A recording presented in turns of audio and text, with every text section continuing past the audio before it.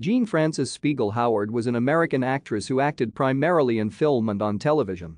Howard made appearances in over 30 television shows, mostly sitcoms, such as Married with Children, but she also had guest spots on such series as Grace Under Fire and Buffy the Vampire Slayer beginning from 1975 until her death. Howard was born Jean Frances Speegle in Duncan, Oklahoma, the daughter of Louise and William Allen Speegle. In the 1986 Christmas film A Smoky Mountain Christmas, Howard appears as Old Lady Jezebel alongside her husband who plays Dr. Jennings. In a 1995 episode of Roseanne, Howard appeared as an elderly neighbor who prefers to be nude while in her own home, much to the chagrin of Dan and Roseanne, who often see her from their own bedroom window. She acted in the 1996 film Matilda as the librarian, Mrs. Phelps.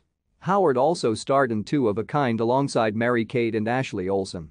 One of her last on-camera speaking roles, Howard portrayed astronaut Jim Lovell's mother in the 1995 motion picture Apollo 13.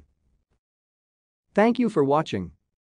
Like and subscribe if you would like to view more of our videos. Have a nice day.